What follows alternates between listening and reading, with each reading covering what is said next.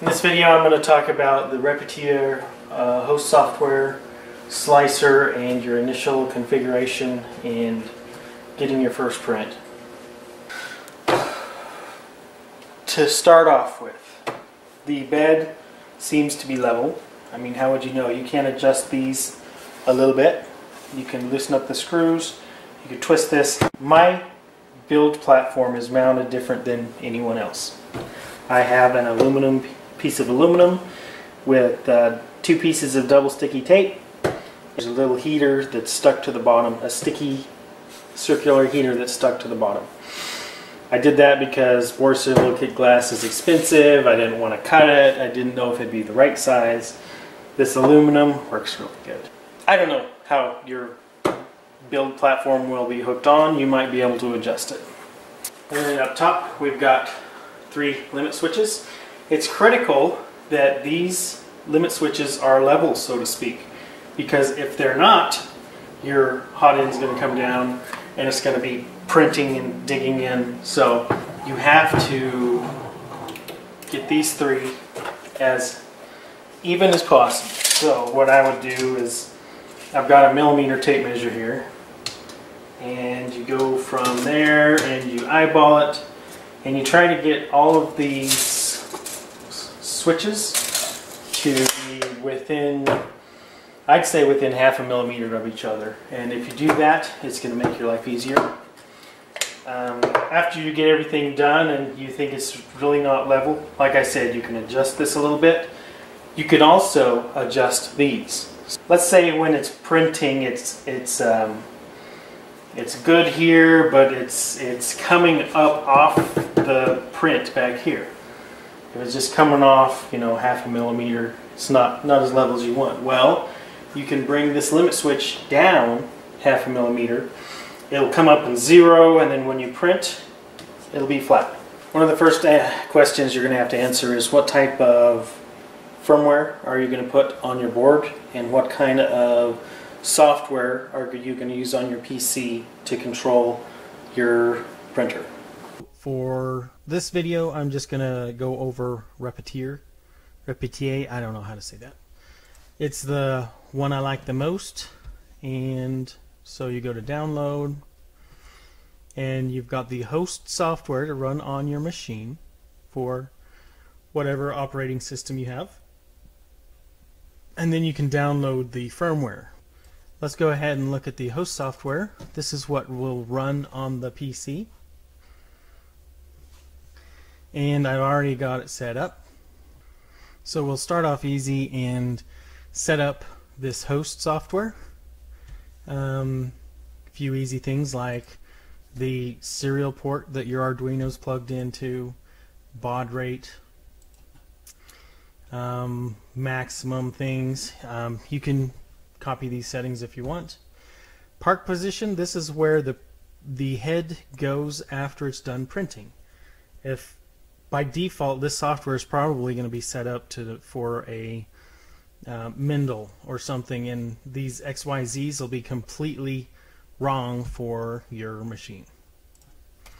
Printer shape, you can see that it's not a classic XYZ printer, it's a circular. And then printable radius, depending on how big your printer is, and then printable height. Alright, let's see how we figure out printable height. So a rough way to find printable height is to get everything up to the limit switches. We look on here and it looks like it's about 223 millimeters. This number is just a limit in the software. So if you are manually jogging, the software says, hey, you probably don't want to go that far. So this is a limit in the software, but there's a limit in the firmware that we'll have to set as well. Alright, I think I better show you how this software is used so you can really understand what we're doing here. So you can make a STL file or download it on places like Thingiverse. You just drag it in here. This just shows you the position. You can scale it if you want. What you're going to have to do then is slice it. So when you slice it, it cuts it into little layers that the printer can print. I've already have my slicer all set up, but I'm going to show you what happens here. You slice it, and then you can see the G code. This is what is sent to the machine, and what you want to do is kind of look at the G code and make sure that the thing looks all right, because it might not slice it properly, but it has done pretty well. And then of course, whenever you're ready to go, you can manually heat the thing up and run the job. Slicer. So how would you know what settings to put in the slicer? I really don't know. I've fiddled with it for hundreds of hours. So let's look at slicer. Okay, let's start with the printer settings. You put in roughly what the size of your bed is, where the center of your bed is, how many extruders you have. I'm just going to quickly go through a lot of these settings here. Extruder 1, so I only have one extruder, and this is about the diameter that's really working for me. Now when I get my calipers out and measure a piece of the string, it's actually bigger, but at this diameter, whenever it's printing, it doesn't seem to be too much or too little plastic. You could start off with whatever your nozzle is supposedly rated for. I think mine is supposed to be 0.4.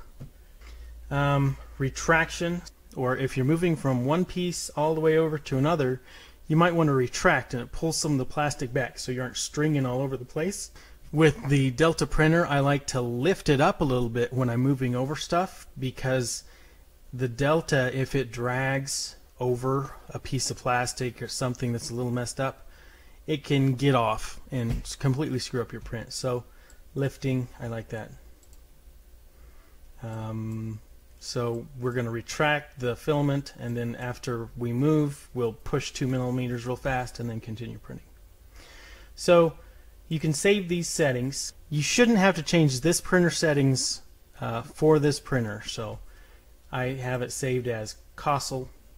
Now, filament, you probably, what you're going to find is that different colors of filament, different types, different manufacturers, they're going to act a little differently. So notice I have a lot of settings. There's some black ABS, some purple PLA, some red ABS, blah blah blah. This is the diameter of the actual filament. If you're having issues, kind of as a last resort, if there's too much or too little plastic being pushed out, you can try that. So I'm printing in ABS. So ABS has a lot hotter, needs higher temperatures. So the first layer, it's going to be 210, and my heated bed is going to be 90 C, and then I just keep it, but you can change it, you know, after the initial layer. I have automatic cooling, so the software will tell the machine to turn on the bed cooling if the layers are really small. So these are settings for the fan speed. Print settings. Alright, so these settings could be changed. Notice that I have it for the different types of plastic, ABS and PLA. There's your first layer height. So each layer is going to be 0.45 millimeters. Notice that if you put 0.45 in here, and then you say 0.50, make this bigger than the physical size of your printer over here, it will blow its mind. It won't know what's going on. The first layer, you could have it to be smaller, but be careful with this, because if it makes the first layer height smaller, it will actually use less plastic. So this is not a good crutch for, you know, the print head. This number right here, you have to get this tuned. Your height so that that first layer is perfect on the surface there. So how many perimeters? What kind of infill do you want to do? Speed is a huge issue here. So the very first layer, you're going to slow everything down by 35%. And these tooltips are actually very helpful. It says blah blah blah. It will scale the default speeds. So this is a default speed for perimeters, default speed for infill, blah blah blah. And these are all millimeters per second. When you're printing your first layer, you're going to slow down 35% of these numbers, and you can obviously you're going to have to fine-tune your machine. Slower is better for starting out. That way that first layer sticks really well, and after that you can speed everything up. So when it's not printing, it can move pretty fast. Alright, so let's look at perimeters. This one is in millimeters per second. Small perimeters is 70% of this main number. External perimeters is 90% of this number. You could just do everything in millimeters per second. I don't know why we're given the choice to confuse ourselves. Infill, 40 millimeters per second. If it's solid infill, it's going to be 40. Top solid infill is going to be 90% of 40. So, and the rest of these settings you shouldn't really have to mess with. If you want support material, you can add that. If you have multiple extruders, so forth. Okay. So once you get those settings, you go ahead and slice it again. It generates the G code based on all those settings, and then we can go over here and we can print. One thing I kind of like to do is manually start these up. You don't have to. It's smart enough that it can do it.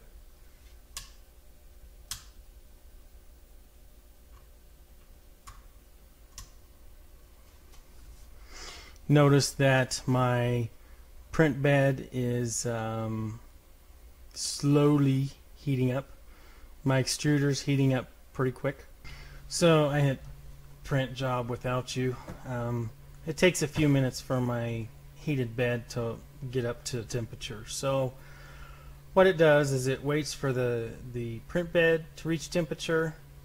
I think it'll home and then it'll go down 10 millimeters from the bed.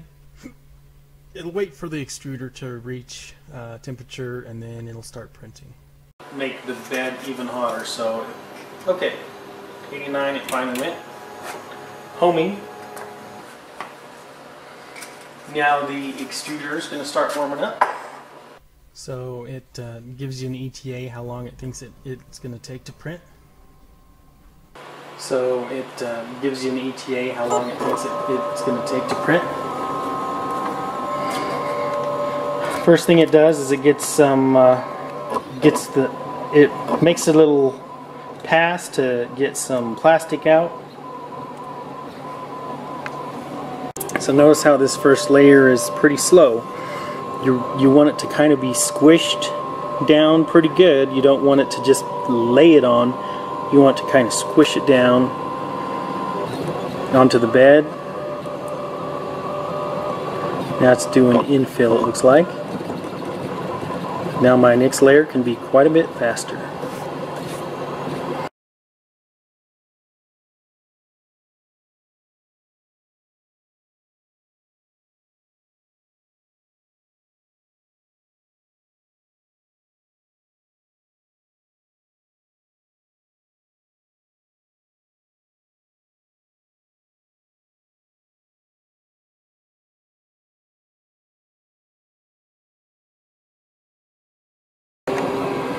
Once it's done, it's going to park.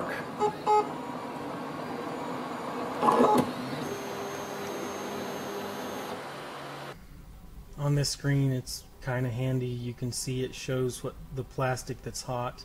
Since this object is so small, the whole thing looks pretty hot. That's why the fan is on. It's trying to cool it down for the next layer. How are you supposed to know all of the default settings, especially with things like Sli3er? I don't know. No one really usually gives you default settings. As a general rule, try to start slower and then slowly print faster and faster and see what your hot end is capable of keeping up with, because that's the main limit. It can only heat the plastic so fast, so if you start going faster, you'll start seeing some slipping or, you know, spinning out in the filament where it's trying to push it, but it just can't push it that fast. I'm going to put all these settings on my blog post. If you want to reference, go check that out. It's going to be in the video description. Be prepared to spend, you know, a week or two playing with this, you know, trying to get it so that your prints are fairly consistent. You'll also find that different shapes of objects, larger, smaller, strange shapes, will print differently, and you'll be tweaking these settings perpetually forever. Notice I'm using blue painter's tape. It's one of the best surfaces you can have, and this print is stuck really good. That's what you want. You don't want it to move while it's printing. Since I have a heated bed, it's pretty nice. Once it cools down, the print will actually almost just fall off. You know, this bed is hot, but if you just try not to touch it very much, and let's get this thing off.